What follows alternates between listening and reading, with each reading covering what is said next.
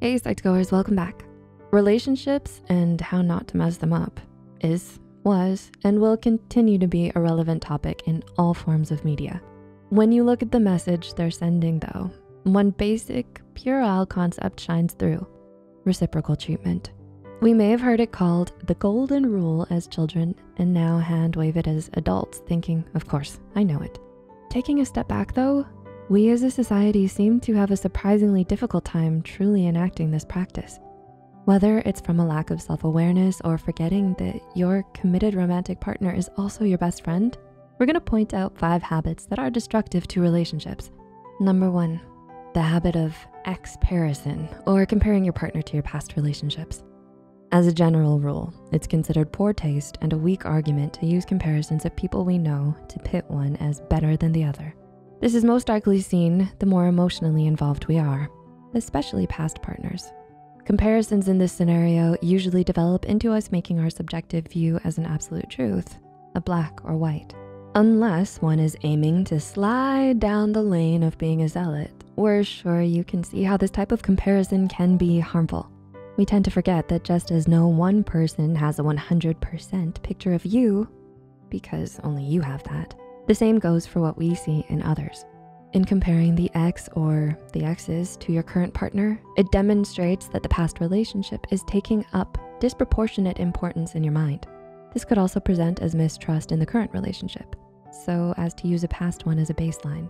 It can also show that there's no room for getting to know someone new if you're trying to nudge the new person into being someone else. What that partner sees and feels is that they are no one, only there to somehow clone or carry on the legacy of a past relationship.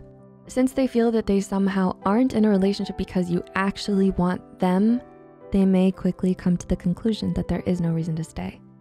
Number 2, the habit of complacency. Don't set it and forget it. This usually happens after the honeymoon period of the relationship. You know, when the hormones cool and you no longer feel all neurons firing a 100-gun salute every time the person calls you. This is a bit of a tipping point where we have to actively and consciously make maintenance efforts to the relationship. But I didn't have to think about it before. We know, that was the infatuation phase, when you not only had the super rush of hormones, but also weren't totally sure the level of into you your partner was. It sounds like a big deal, this maintenance, but really it's just forming a good habit instead of a bad one. The habit of being complacent looks like sweatpants 24/7, the disappearance of date nights, and essentially choosing every other activity over your partner because they'll be there. The result is a partner who feels taken for granted and shoved on a back burner. The actions or inactions send a message of, this relationship isn't my priority. A good habit is taking periodic relationship checks, like check-ins, maybe a surprise movie night. Just something to make sure your partner understands just how important the relationship is to you. Number 3, the habit of ego. This relationship isn't just you. An important aspect of relationships is communication. Communication is a two-way street. It's not you talking about yourself and everything your partner says is about you and for you. Empathy is the key and vital role here. In listening to your romantic partner, you're not only comprehending their words, but also feeling how they feel. This means not automatically jumping to the defensive, believing this is them trying to lay the smackdown on you. It's not about you. When you can empathize, you communicate that you respect and value their needs, creating a safe space for them. This allows them to open up, be vulnerable, and thus deepen the relationship. Number 4, the habit of being a jerk. Don't be abusive. Remember that abuse is not only physical. Bruises, cuts, and scars can also be dealt with emotionally, psychologically, and verbally.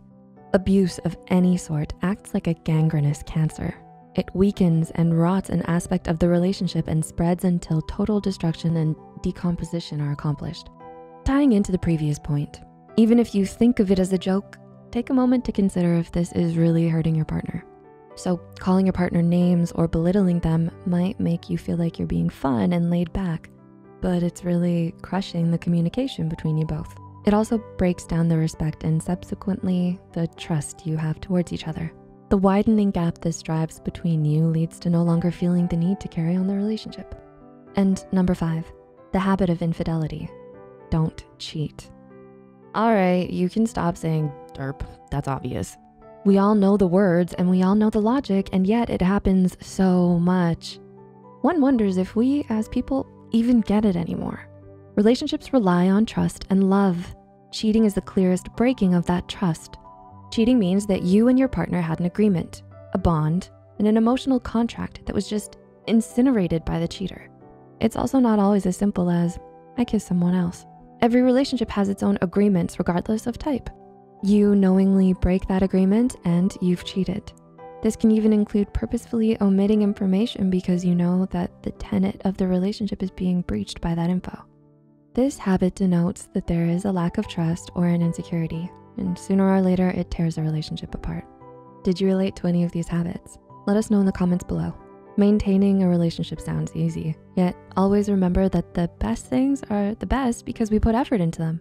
Sometimes the greatest effort is looking at oneself and being honest. We have faith that you will do what is right for you and your loved one. And if it's worth it, work it. Thanks for watching, and we'll catch you next time.